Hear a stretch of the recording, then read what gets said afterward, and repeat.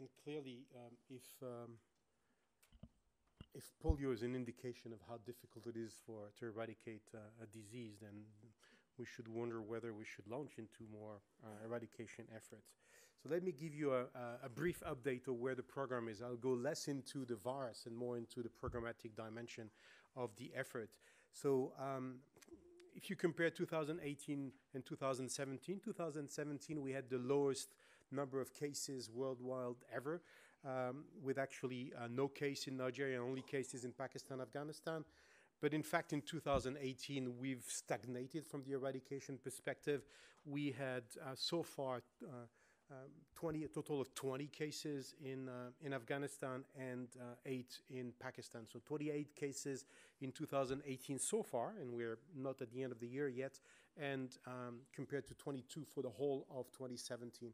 The number of cases itself is not really an indication of how the program is going, but it does show that we haven't been able to interrupt transmission.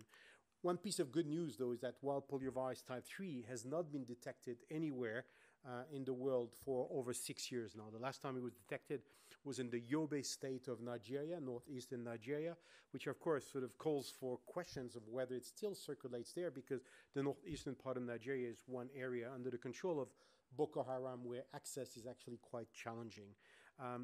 But the Global Certification Commission for the eradication of polio recently met and sort of considered that we are on track to certify the eradication of wild poliovirus type 3. Wild poliovirus type 2 has already been certified as eradicated. The last time it was detected was in 1999. So we actually are, with regards to wild poliovirus, sort of fighting the type 1, which we have only seen for the past 2 years in Pakistan and Afghanistan.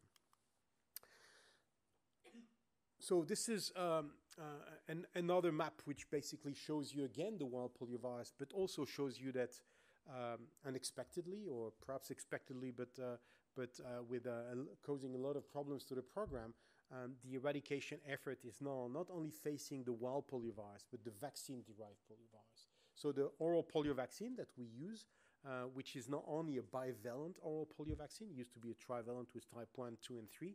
We removed the type 2 back in 2017.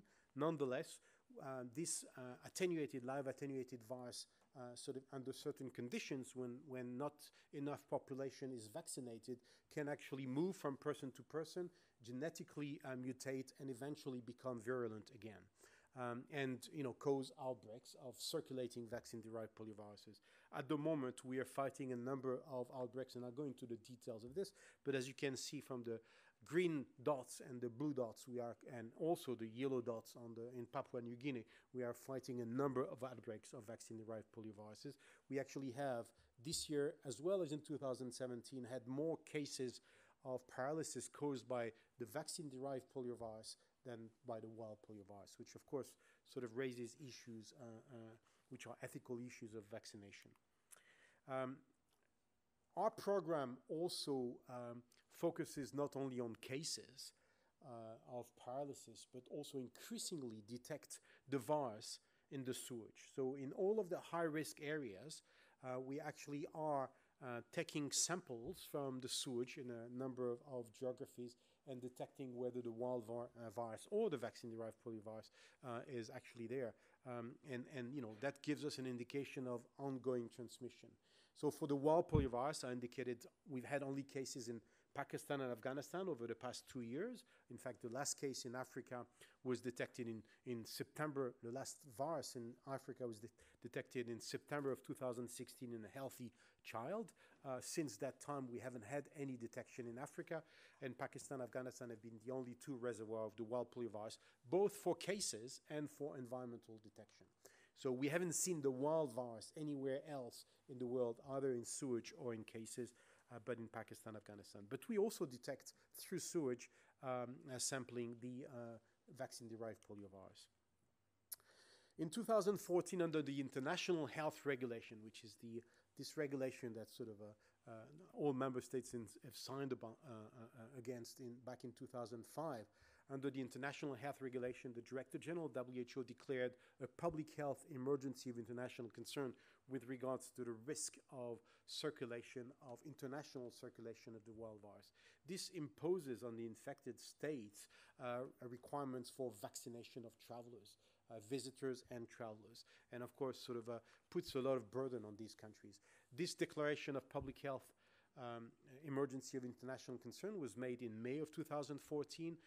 Every 3 months since that time, the emergency committee convened by the Director General of WHO has been meeting. It actually met again yesterday and sort of has since that time reaffirmed that the risk of international circulation of the wild virus and now of the vaccine-derived poliovirus constitute a public health emergency of international concern.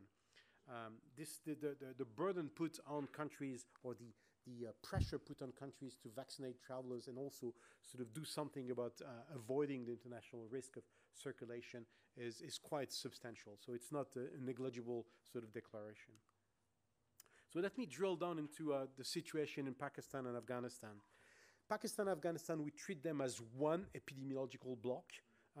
They have a very large border between the two countries. And over the past several years, we've seen ongoing transmission in 3 corridors, as well as in Karachi as a reservoir. And you see here the 3 corridors, the northern corridor, which is basically here, the Peshawar area in Pakistan, corresponding to Kunar, Jalalabad in Afghanistan. The southern corridor, which is the southern province of Kandahar and Helmand in Afghanistan, and the corresponding Quetta block in Pakistan. And we have also sort of a central corridor, which is less active here, which is the southern Khyber Pakhtunkhwa and the Fatah in Pakistan. And we, as you can see on this map, in blue you see the detection of the virus in the environment, and in red you see the polio cases, and this is over the past 12 months. So you see ongoing circulation of the virus in these 3 corridors, and you see also in the southern part of Pakistan, in Karachi, sort of ongoing detection in this megapole, which is Karachi, where we haven't been able to interrupt the circulation of the virus. This gives you a bit more fine-tuning of the virus itself. We actually do a lot of genetic sequencing of the virus to actually better understand, which clusters continue to circulate, which clusters do not circulate anymore. We have a number of clusters that still circulate and are detected either in cases or in environment sampling, or in both. But you see that we actually haven't seen, for the past 2 years, we haven't seen a sort of a reduction of the genetic diversity of the virus. We continue to see a number of chains of transmission. Some of them are more predominant, but continue to circulate. If I look at Afghanistan in more detail, so I say here 19 cases. In fact, we have 20 cases as of yesterday, so I'm sorry I did not update it, but this is double the number of cases that we had at the same time of the year last year. We have ongoing transmission of the wild virus in the northern and southern corridor. Of course, Afghanistan has a major challenge, which is access. We're not able to access the children because of the control of the lack of control by the government of some provinces in the country. The Taliban, which are controlling part of the country, have actually not been against vaccination. We've been able to carry out vaccination campaigns in the provinces under the control of the Taliban, who also sort of wish to protect their children. But for political reasons, at some point it becomes more or less complicated, first to ensure that the quality of the vaccination is done at the level that we want to see, also to verify, to monitor the quality. And sometimes, as is the case since May, the Taliban have banned the teams going from house to house. To vaccinate all children under 5 years of age, we actually need to go from house to house. Some of the children, very, very young children, don't go out. They will not be taken by their mothers outside of the household, and therefore we need to go into the house. We actually employ female health workers to go into the houses to vaccinate. But the Taliban have banned this house-to-house vaccination because of the concerns that we may be, or the program may be collecting information that then would be used by the international coalition to, target attacks on the heads of the Taliban. So since May, we've been missing every month approximately 1 million children in the vaccination campaigns, which of course has resulted in this sort of increase in the number of cases and ongoing circulation of the virus. You can see here on this graph the number of children that have not been accessible in 2018 that have sort of leaped up tremendously. And clearly the assessment of the situation in Afghanistan is that unless we are able to gain access to this population, it's going to be very difficult to interrupt the circulation of the virus. In Pakistan, we've had so far 8 cases, the same as we had at the same time of the year last year, a bit more than what we had at the same time of the year last year. We had in total 8 cases last year, but only 5 at the same time in November. The program has made tremendous progress in Pakistan. The government has really taken the issue extremely seriously, has sort of secure access and security to the vaccinators. For a period of time, it was actually very dangerous to vaccinate against polio. You may have heard of concerns raised at the time that bin Laden was sort of found and killed, that the access to his house was actually engineered through a vaccination team. And that resulted in many attacks against vaccinators, polio vaccinators, which really saw sort of a setback for the program. Since then, security has been guaranteed by the government. The program can operate throughout the country, but there are increasing numbers of families that refuse vaccination, for a number of reasons, religious reasons, or also sort of lack of trust with the government, and so on and so forth. So, we have continued circulation in the country, and we're trying to identify the strategies to better get access. So the main risks here are the continued transmission in the southern and northern corridors. In northern corridor, I didn't mention it, but on the Afghanistan side, it's more complex than just having the Taliban refuse house-to-house vaccination. We have a number of factions there that are fighting against themselves. So there's no one command and control that we could negotiate with to gain access. There's also ISIS being quite active there. So it's both dangerous and extremely complex to gain access. We also are facing the situation of very highly mobile population that are mobile within Pakistan, but also between the two countries, going for trade reasons, for family reasons. Sometimes it's too hot in one area, so on a seasonal basis, they move from one part of Pakistan to another part of Afghanistan and back and forth. So it's actually a very complex situation to track those populations.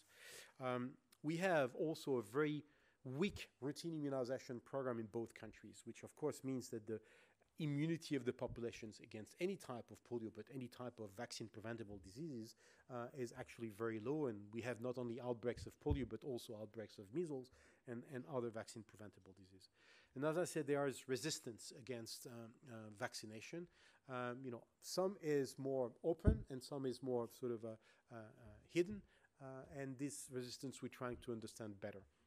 Of course, one of the reasons of resistance is that we keep going to these communities trying to vaccinate their children only with polio drops. And, increasingly we're being told, you traveled great distances, you're coming with your vaccinators, but what we need is not polio drops. What we need is water, is sanitation, is food, is other health packages.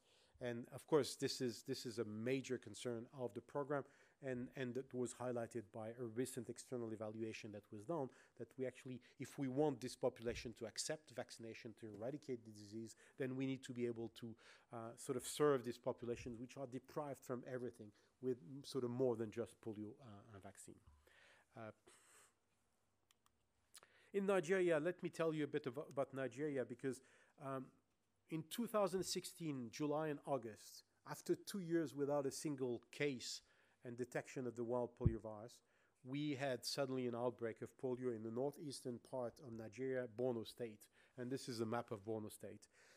Back in 2016, July and August, we estimated that we had approximately 650,000 children under 15 years of age that were trapped with their families in this state under the control of Boko Haram.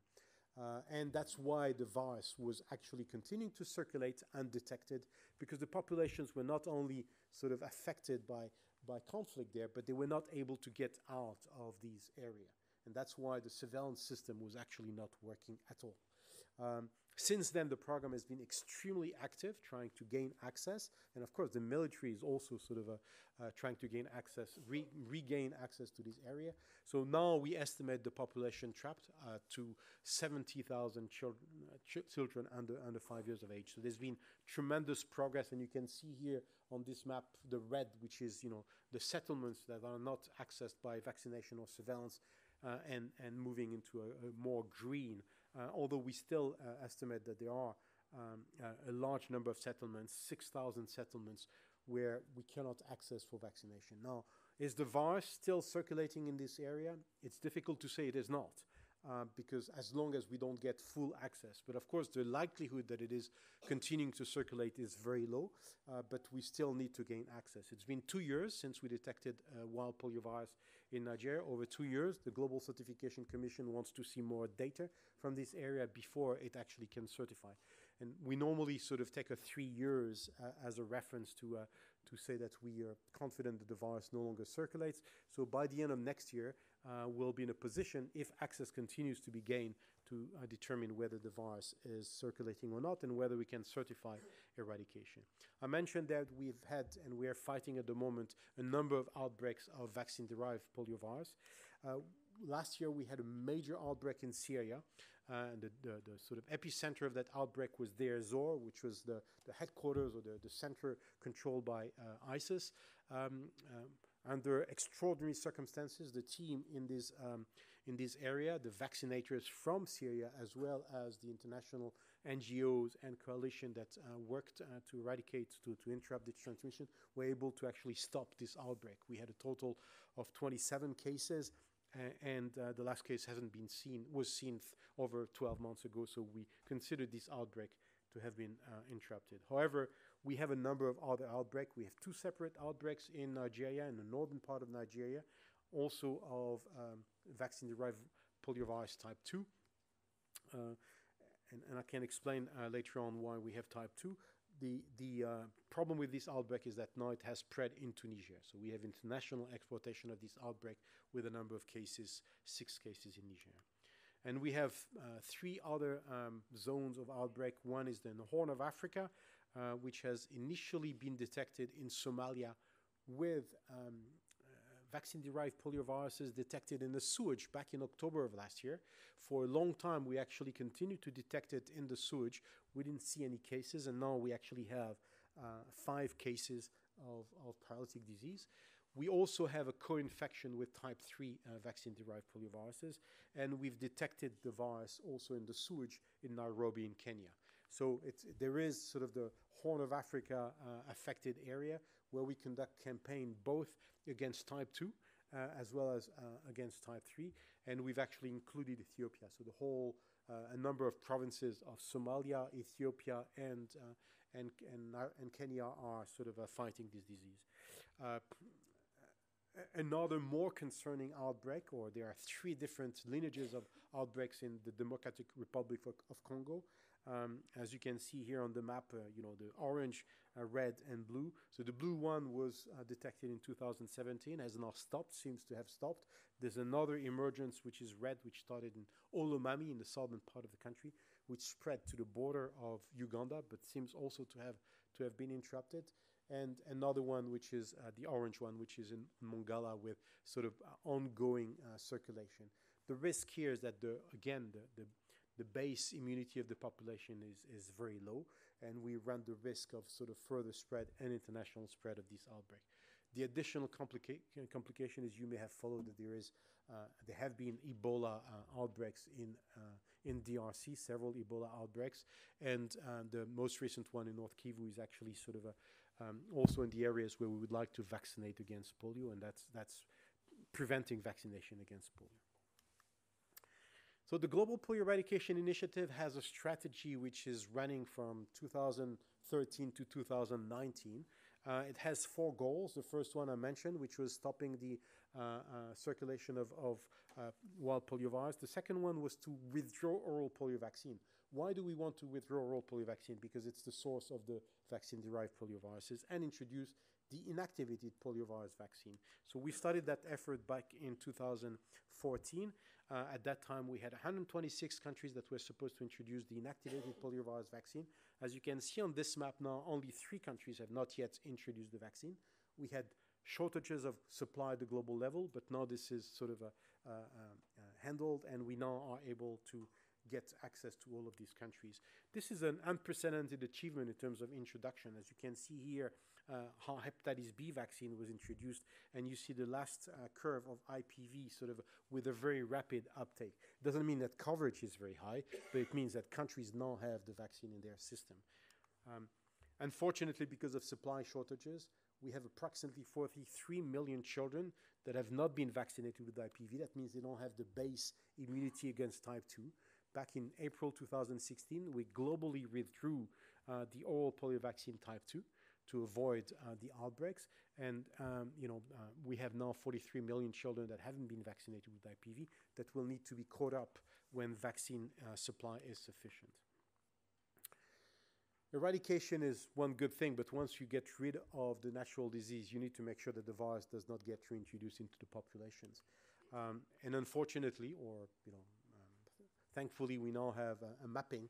There are a total of 27 countries in the world that have declared that they will be continuing to handle the wild poliovirus and the vaccine-derived poliovirus type 2 in a total of 79 facilities. All of these facilities need actually to operate and handle the virus under a sort of a containment regulations to ensure that there's no leak and no problem into the population.